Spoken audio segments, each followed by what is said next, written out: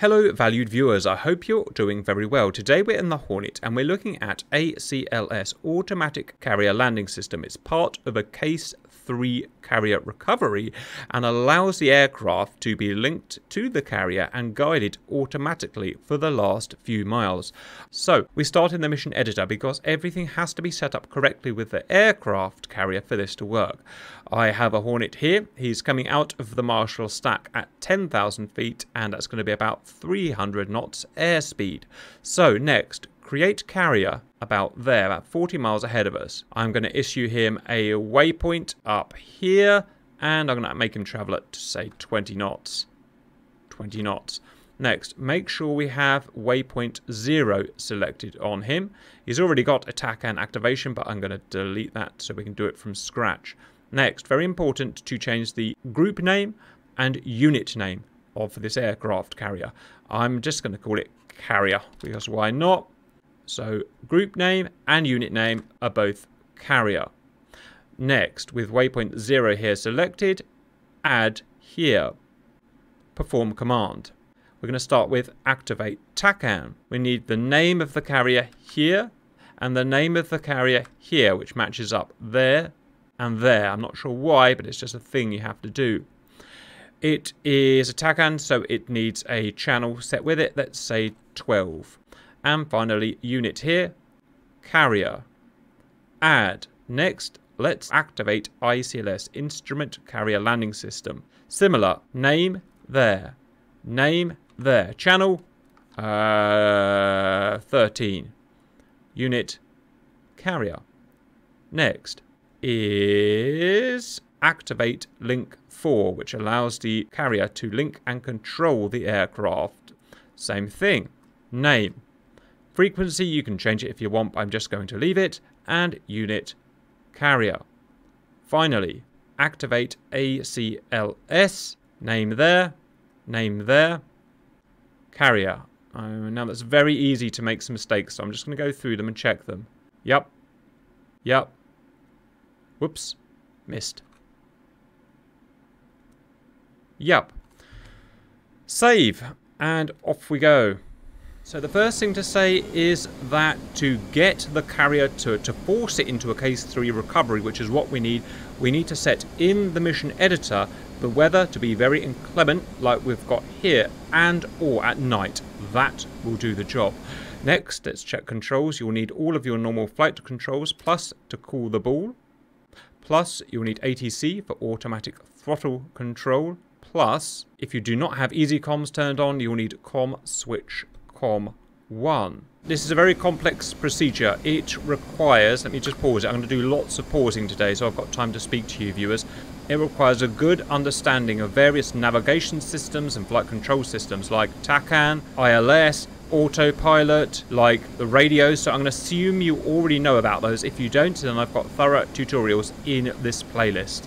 Next, let's set the jet up. So first, left screen or DDI, we're going to want HSI. Next, radios. Hover above that knob there. Mouse scroll wheel to M. Manual. We need to set the radio frequency of the carrier. To find that, right shift and kilo for the knee pad. We see our ATC frequency, our TACAN channel, our ILS channel, and our link for data link frequency that we set in the mission editor. So ATC, scratch pad 127500. Check it's on AM, and it is, and enter. Next, we want to declare inbound to the carrier so we can hook up. Control I showed for COM 1. We'll bring this little guy up here. ATC, carrier, inbound. Wait for the response.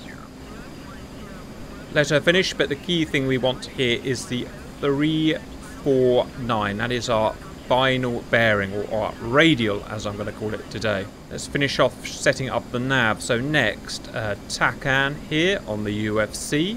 Make sure it's in transmit receive. Type in the channel 12 and enter. And then make sure you turn it on here. Next, ILS, channel 13, enter, turn it on.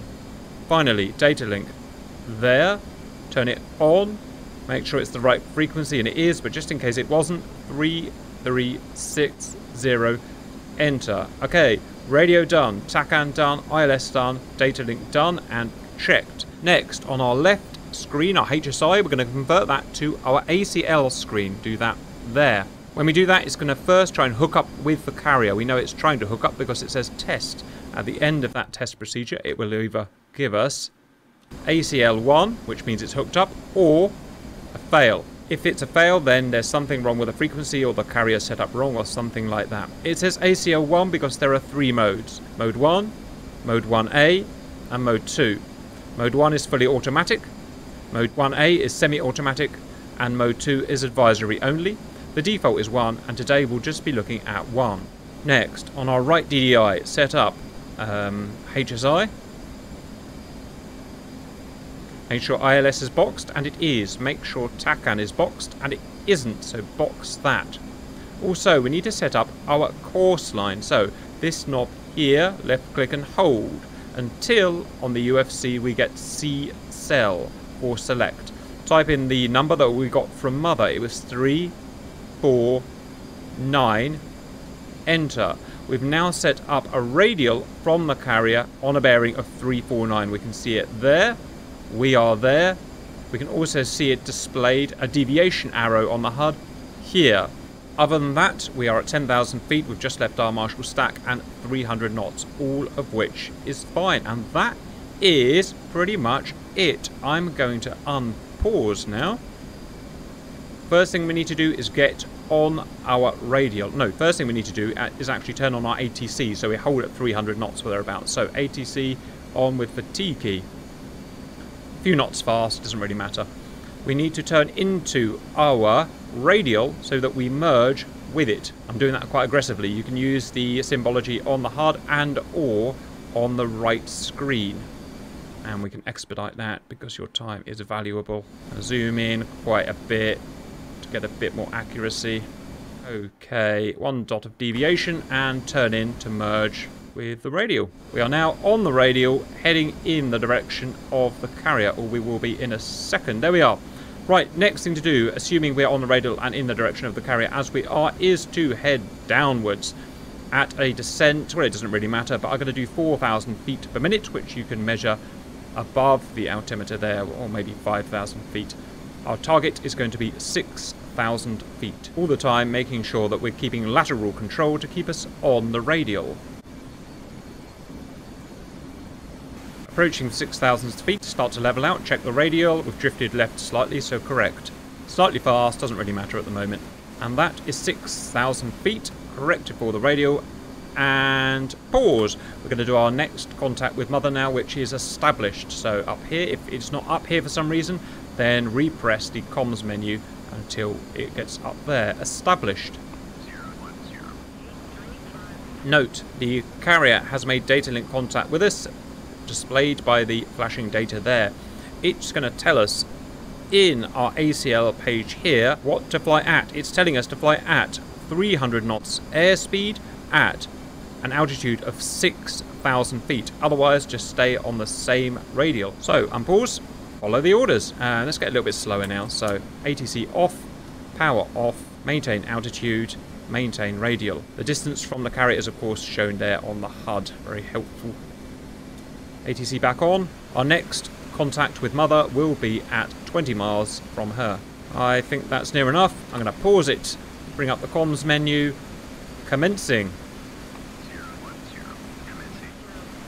New information from the data link. Mother is commanding us to fly at 250 knots at 5,000 feet and to get to 5,000 feet at a descent rate of 4,000 feet per minute, otherwise maintaining the radial. So, unpause, ATC off the power, air brake on, nose down, 4,000 feet per minute descent rate, check the radial, it's all good.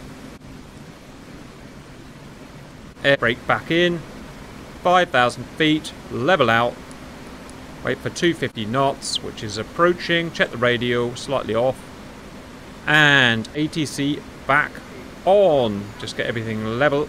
Okay, 250 knots, 5,000 feet, and we're on radio, everything that we've said. Let's make new contact with mother. Comms menu. Check in. Okay, once that sequence is complete, comms again. Platform. New data link information. It's telling us to travel at 250 knots at an altitude of 1200 feet. To get there, a descent rate of 2,000 feet. Alright, let's get straight on it. Otherwise, no changes. So, nose down, descent rate to 2,000 feet per minute. Laterally check on radial. Ignore everything you see out of the canopy. It will just distract you. Just look at the numbers. Correct back onto radial left. Okay, bang on radial. 15 miles to carrier. You know what? We can probably just speed this up now. It's going to be a long old descent. 3,000 feet. 2,000 feet. 1,800 feet. 1,300 feet and level out. 1,200 feet and on radial or near enough what we care about. Waiting for the next information to come through, which will be, I think, at 8 miles. So we're going to speed it up just a shade. Maintain 1,200 feet. Okay, new information come through. We are now being commanded to change our airspeed to 140 knots. Stay at 1,200 feet. Also do a landing check. That means configure the aircraft for landing gear, flaps, and hook. Otherwise, stay on the radial and at those figures. So, gear down, flaps down, hook down, all check. Unpause, ATC off the throttle, air brake out, maintain the altitude. Our next port of call will be 6 miles, or our next stage will be 6 miles. Lots of trimming required at this point, of course, because our flaps are going out. Everything's changing. Air brake back in. I've just got a master warning there. I don't know what it is. I'm slightly worried about it, but let's carry on and see what happens. Everything's otherwise okay. 140 knots, just trimming there. Slightly low. About to hit 6 miles. Okay. We've now got our glide slope. So far, laterally, we've been guided by TACAN, and elevation-wise, we've been guided by Mother. But now we're within 6 miles, we're switching over to ACLS. We've always had it, but I've just ignored it. It is the glide slope line here, which in relation to our velocity vector here, guides us left and right. And we have glide slope here, which now guides us down the glide slope in relation to the velocity vector to the carrier. I want to get them in the middle of the velocity vector, but there is a bit of a trick to it in that we are not going to try and climb up to the glide slope. We're going to let it come down to us as we maintain 1,200 feet. Otherwise, a quick check around the cockpit. Check. Our master caution showing, and it appears to be because we've run out of fuel, but we've got enough, so that's okay. So let's continue. Right, new information coming through. Gonna have to pause again. So now we've got data. It is saying that ACL ready. This is telling us that it is ready to take control of the aircraft. To do that, we press autopilot here, and then we'll press couple autopilot mode there. I feel like I'm slightly out of parameters. I'm not quite comfortable, so I'll try it, and if it doesn't work, then we'll try and get slightly better positioned on these needles and try it again. We've got plenty of time. So I'm gonna unpause. I just want to get my trim a little bit more happy. I do not want any stick input during this part. Okay, let's autopilot couple. Okay, it's done it fine. You'll see that once we press it, it says obviously couple PR, and that's it. She will guide us. The carrier will guide us all the way home. Oh, there's one more thing. ATC needs to go back on. So ATC, I need to get back down to 140 knots. And then ATC on now. And that will hold us. Theoretically, should hold us at that speed. Right. If coupled starts flashing, that means it's out of parameters and it's about to start going off, which has happened several times before, but this time all looks good because I was nicely trimmed and at about the right speed. There is not a lot to say, and I can do now sexy things like this. 3 miles out. We do need to call the ball, of course, at 3/4 of a mile. I've got that bound and I'll do that in a bit. Also, note how well ACLS flies compared to me. It's so lovely. Possibly the world's most relaxing carrier landing.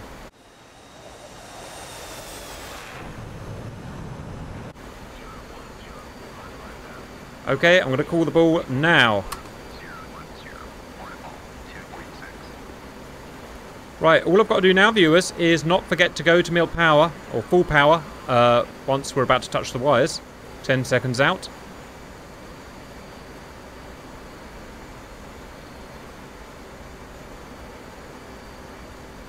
And power up.